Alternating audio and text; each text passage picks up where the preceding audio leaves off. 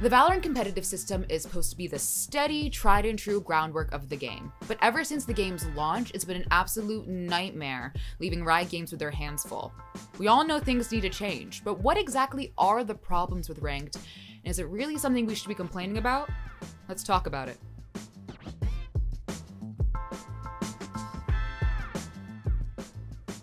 Before we get into the video, I'm going to remind you to head over to the theScore esports shorts channel. Same content you love here, just little.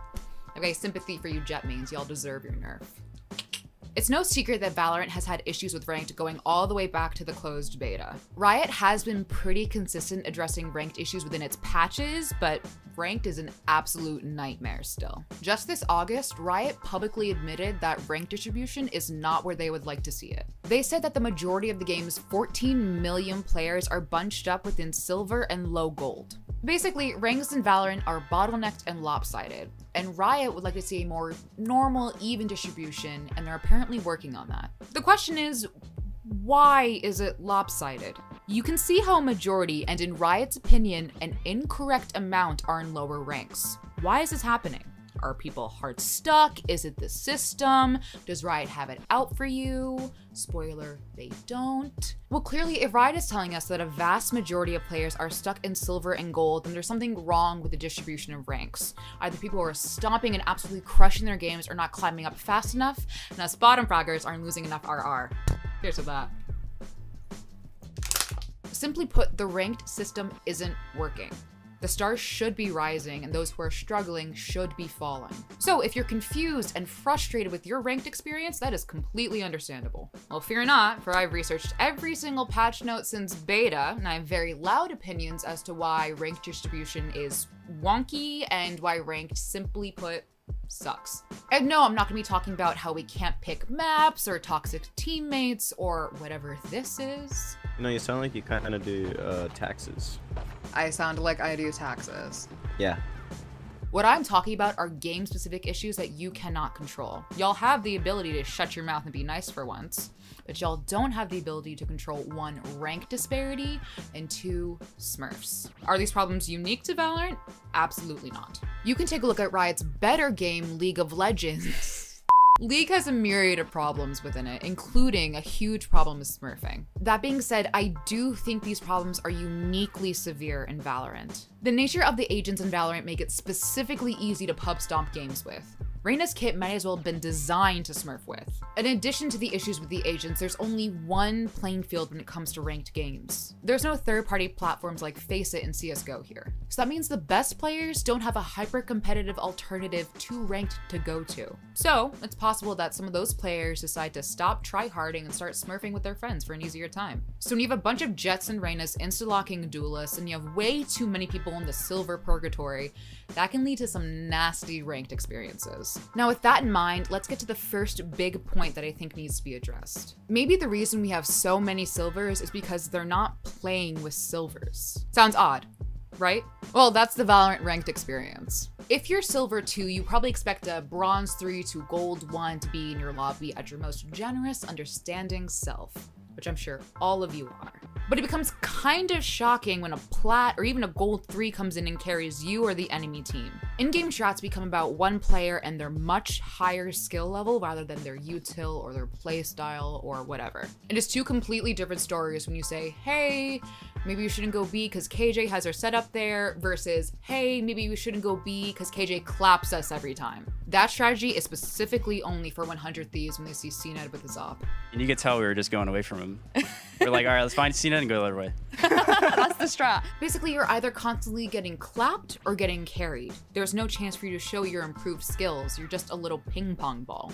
Also, this leads to people who are in silver getting better, but they're not moving up. So they're playing at like a gold or even a plat level, but they're still stuck in silver. This leads us, and is somewhat related to our second issue, smurfs. People smurf for lots of different reasons. They want to play with their lower level friends, they want to try out new util or new agents without losing RR, or they want to completely destroy people. To quote someone in a recent PC Gamer article, "In all honesty, it was fun as hell smoking people who were new to the game."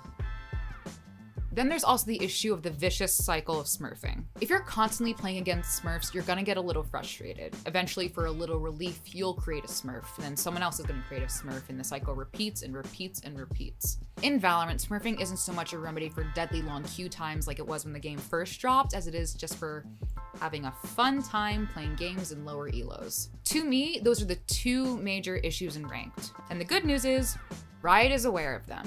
But the question still remains, what can they do about it? Now, despite addressing that ranked is not in the optimal spot they want it to be, Riot also doesn't want to give into any sort of confirmation bias, meaning they don't want you to think it's their fault that you're hard stuck silver. A Riot dev said in a lengthy Reddit post that neither the game nor any developer is, quote, not here to make a system to give you a free rank you don't deserve, and that they can't solve problems that don't exist. And they're not wrong. I went through every single patch note, and competitive has been addressed in not all, but most of them. Specifically in the 3.0 patch, Riot said they wanted to make sure that you were having fun in your ranked games. They said their primary goals were this: we want winning games to matter most, at all skill levels. We want to improve individual performance evaluation because we believe it helps identify more fair and balanced matches. We want you to see your rank as an accurate representation of your current skill level. We want you to have fewer motivations for playing on different accounts and to get your proper rank faster. And as for smurfing in Valorant, Riot has addressed them before. In October 2020, they were aware of the problem of smurfs and had deployed strategies to combat them. According to senior producer Ian Felding in October, quote, right now we have a behind-the-scenes system for unrated as well as one that applies to iron through diamond ranked players. The latter tracks an individual's performance and notices when a player makes a highly disproportionate impact in a game. We then quickly boost them to harder matches and higher ranks in competitive.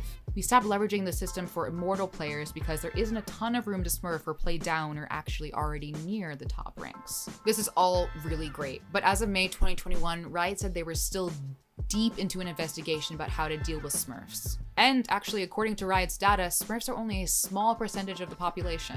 Pros and experts like our Lord and Savior Shroud think that smurfing is actually not that big of a deal.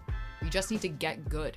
Smurfs can be a problem, sure, but I also think the smurf excuse is overused. They could truly be the rank that you are at. They are just feeling it, and for some reason, their mouse is just responding to their hand very well. That could happen. Smurfing is an issue, sure, but it's not as big of an issue that everyone makes it out to seem. It's just not. So at the end of the day, why does this all matter? Well, Valorant is a game that over 14 million people enjoy with a variety of different experiences. For some people, it is their first FPS, and for some people, this is the game that they spend hundreds of dollars and hours on. Yeah, it's a free-to-play game, whatever, but you expect a certain kind of experience from it. Clearly, Riot is aware that there are issues with their game, but honestly, shouldn't we expect that? A popular, rather young game that is growing every single day is bound to have issues. Furthermore, Riot has to make sure that every single change they make is fair and bountiful for everyone. And if we're being really honest, guys, Riot is one of the few developers that actually listens to their community. And I know I'm not the only one who feels this way.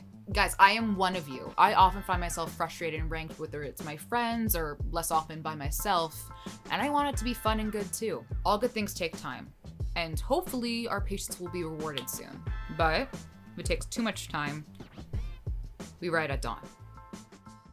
Well, that's the Valorant ranked experience. Ew. Ew. That's Paimon from Genshin Impact. Ow. Colten should be able to work some magic. Well, Colten's incredible, right, Colten? Naturally. We ride at dawn. And I have the water. My mom said she could drive us.